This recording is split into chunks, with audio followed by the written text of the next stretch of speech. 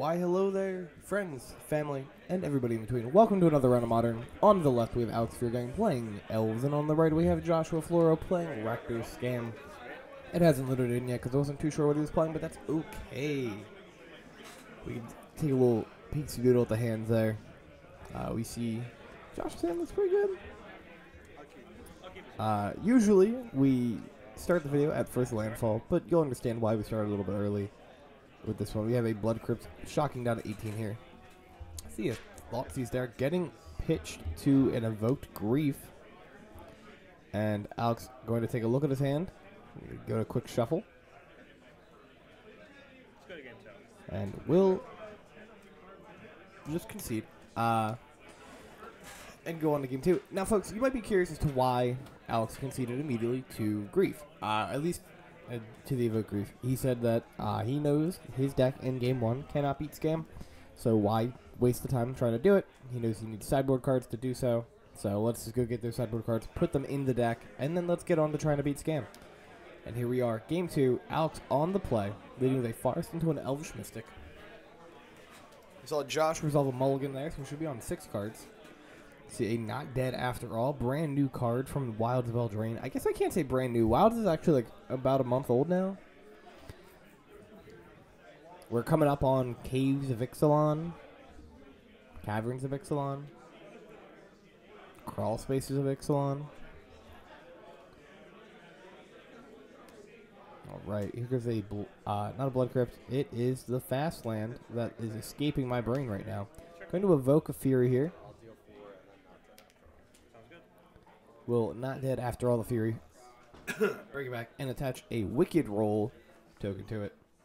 I'm not going to lie to you, I don't know what the tokens do off the top of my head, so I'm going to look that up while we watch some things. Can I just Google Wicked Roll token? Oh, I can. I'll go to 18. Cast an Elvish Mystic and a Heritage Druid. I'll pass turn. Not Dead. It does give him the Wicked Roll, right? Enchanted creature gets +1/+1. Okay.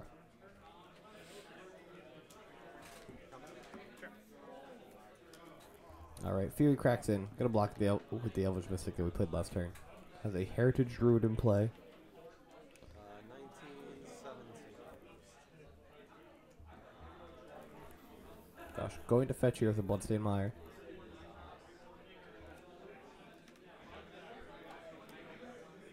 I'm still trying to think of what the Rakdos Fastland does. I can't think of the name for the life of me. I can think of the Demir one. I cannot think of the name of that card for some reason.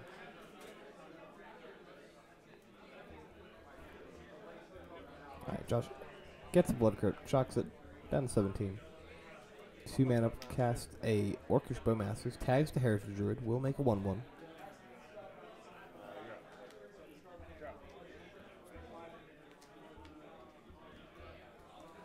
Will fetch and well, it probably just gets a Forest. We'll crack a fetch though. We have our 1 white source for shenanery reasons. Probably don't need a second one. 2 mana, Elvish Warmaster. 1 mana, Heritage Druid. This will trigger the Warmaster to make a token. Will 3 mana, cast a Elvish Arch Druid. We'll say go. The Archmage? I feel like it's Druid. No cards? None in hand. It's our Druid. Terminate. Sure.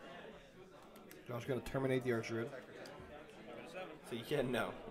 You don't get to have that much mana. As well as that Elf Lord on the board too. Trigger. Here's the second one. Alright, pretty good. Gets another token out of the exchange. Attack for 2, 4, 7. Does opt for some attacks here. Good. Take you to 10. Pass back. Gets in for some damage, says go. Does have the token to block the Fury.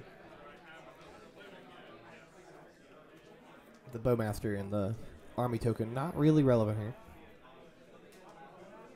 It's also just like not a good attack for Josh here.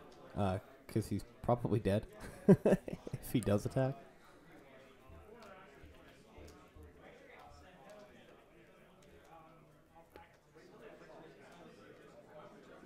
Alex does seem to be hellbent though, so we're basically just playing off the top of the deck.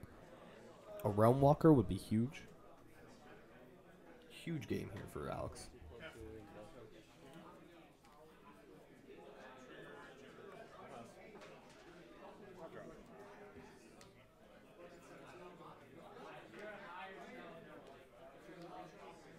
I'll pass back.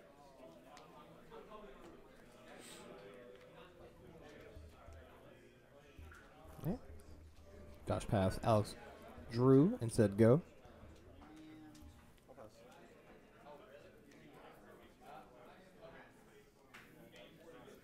Cast an Archdruid. Draws and says go. Plays another Archdruid. Gets another token. Folks, we have a game. Pass to you.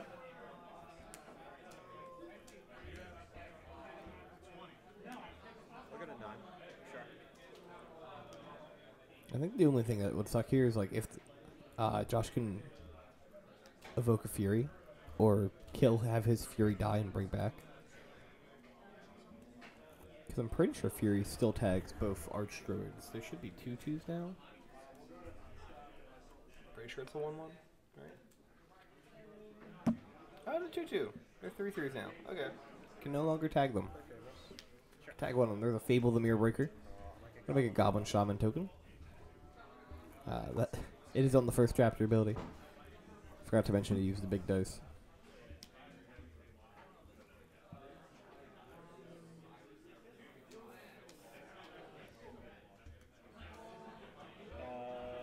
Combat? Yep. Same as 2 elves. Alright, gotta jam in with the tokens here.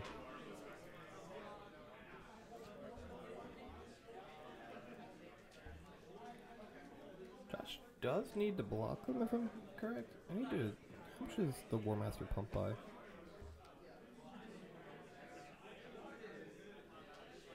I don't know. War Master got a reprint of Lord of the Rings.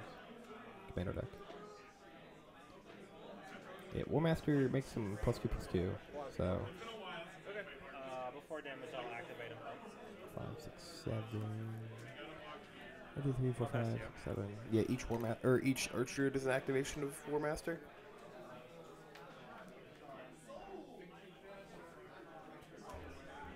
Discard 2 cards. Sure.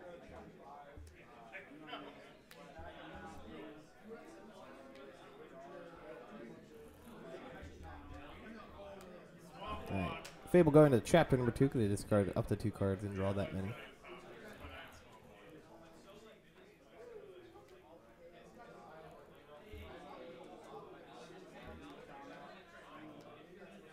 Blackleaf Cliffs, that's the name of the card. There we go. Holy shit. God, Jesus.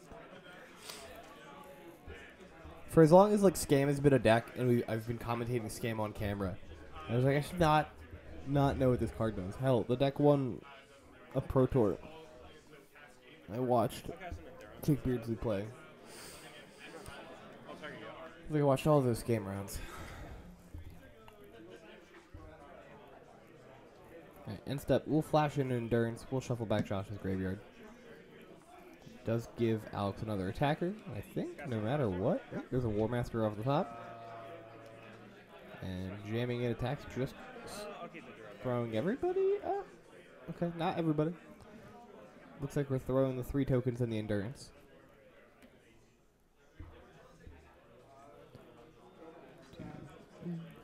2, 5. Still has 7 Elves on the board, so we'll make 14 mana, and we'll be able to double pump with War Master.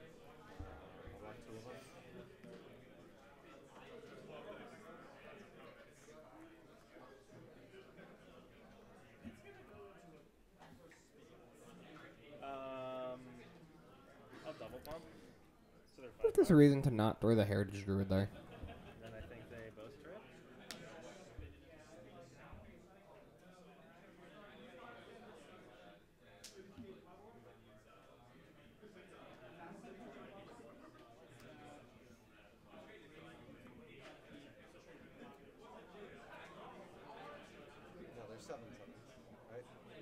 Oh, yes. Yeah, sorry.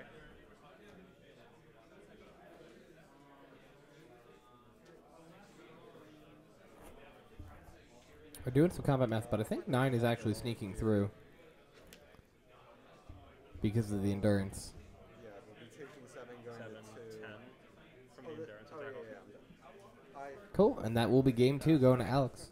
We'll be right back with game 3 in just a second, folks, where Josh will be on the play. And I have pre-game effects. All right, here we go. Got mulligans resolved. Josh, ooh, we have a ley line starting in play. Ley line of Vitality. This is the one, the name might be wrong, but the effect isn't. Your creatures get +0/+1, and then whenever you play a creature, you may gain 1 life. I'll fetch Josh. All right, Josh leads any Verdant Catacombs. Now we know what happened last time that Josh was able to start on the play. Fetches and shocks in a Blood Crypt. Do we have the Grief Scam? Do we have the probable best turn 1 in Modern right now? I think the only thing that might be better is like the infinitesimal chance that Titan kills you turn 1, going second with the Gemstone Caverns.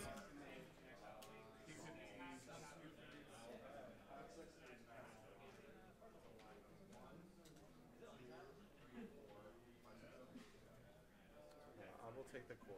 Sure. There's a hand that needs very specific things to happen, but Titan can technically do it. You're up. There's your puzzle of the week, folks. Oh, and I'm at 15.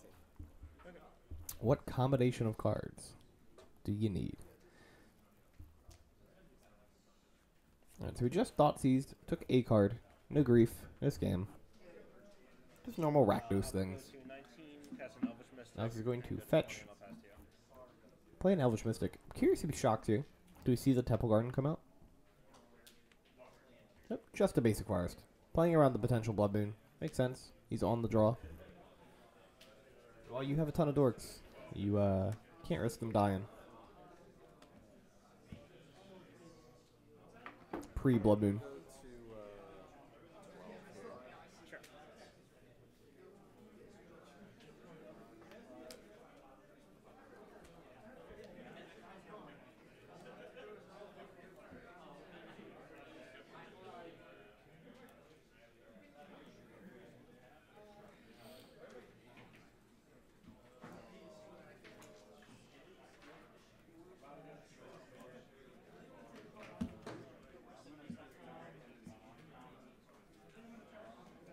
to 12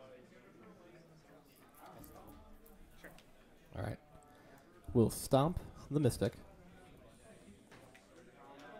See a Horizon Canopy in Alex's hand. Pass turn. Plays it, says go. Might be opting here to draw with the Canopy instead of playing out the creature, or the Dothy Voidwalker. Activate Canopy. In response. Oh, not doing it in response, just doing it. We'll sack the Canopy to draw a card. I'll draw. 12th return. See, a Kyrian Ranger was one of the draws. Misty getting fetched away here. Will go in the Dothy pile. I think they catch that in just a second. Overgrown Tomb, being the land we shock you. That'll be up there. Put this guy over here.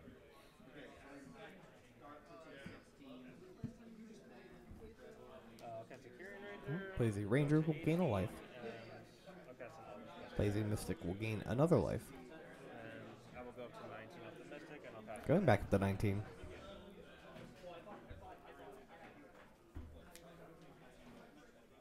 I'll take 15.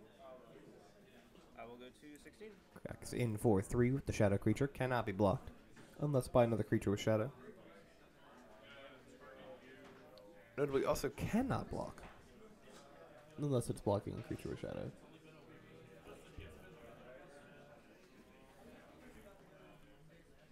I'll terminate. Sure. Draw. Alright, Kyrian Ranger getting terminated. Second one.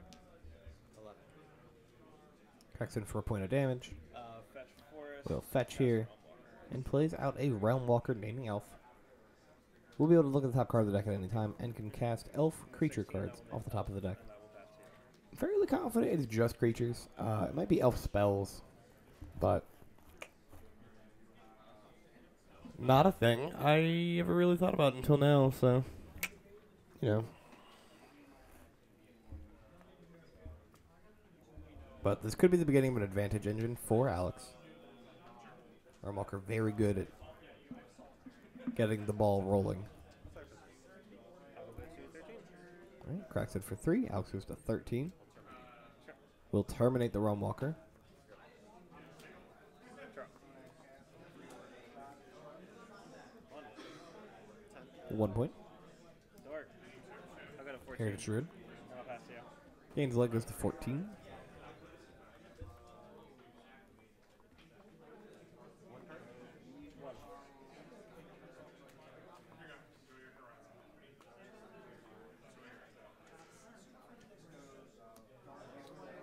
We'll go to 9.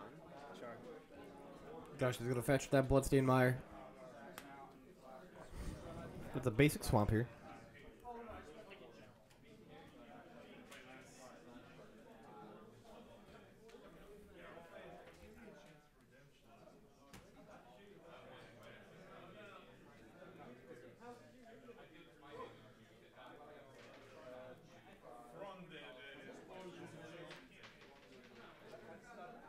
This doesn't require, like this, even if they have summoning sickness, right? Yeah.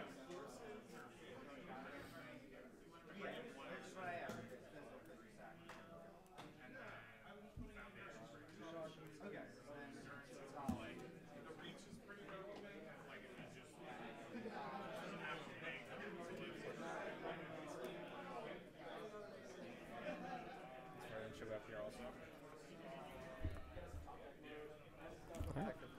Heritage Druid getting Fatal Pushed here. Cracks it for 3. Alex goes to 11. Sure. Cassidy Bone Crusher Giant from the adventure. Name Elf? Yeah. Castle Leyline. Yeah. Castle. Cavern play Leyline. Okay. So now every time Alex casts a creature, he's going to gain 2 life. If he wants to. 4. Backs in for 6. Going to put Alex to 5.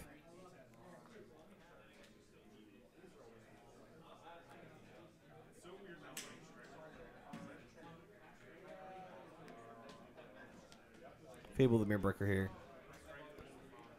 We'll make a token that says go. GG's. Alex draws, and that will be the match, folks. Josh will take it 2-1 with Rakdos game over Elves. Thank you for watching, and have a great rest of your day.